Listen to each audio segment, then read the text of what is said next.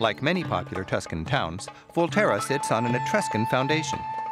2,500 years ago, Volterra was one of the most important Etruscan cities. It was a key trading center protected by a 4-mile-long wall. Its mighty Etruscan gate, built of massive tufa stones, survives. These 3 seriously eroded heads date from the 2nd century BC and show what can happen when you leave something outside for 2,000 years. The smaller stones are part of the medieval city wall, which incorporated parts of the much older Etruscan wall.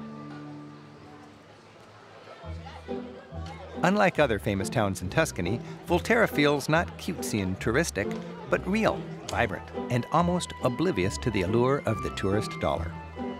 A refreshing break from its more commercial neighbors, it's my favorite small town in Tuscany. Volterra's Etruscan Museum is filled top to bottom with precious artifacts from centuries before Christ. The artifacts were mostly excavated from tombs.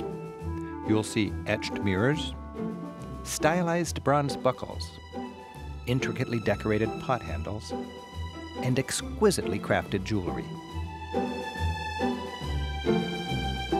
The exhibit helps us appreciate the sophistication of this pre-Roman society. The forte of this museum is its many finely carved funerary urns, stone boxes containing ashes of the dead.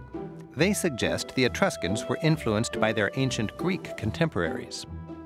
But while Greek artists focused on the idealized human form, the Etruscans represented people as unique individuals, portrayed realistically, with wrinkles, crooked noses, and funny haircuts. The museum's extensive collection of urns, with subjects lounging as if munching grapes with the gods at some heavenly banquet, is a reminder that the Etruscans believed you'd have fun in the afterlife.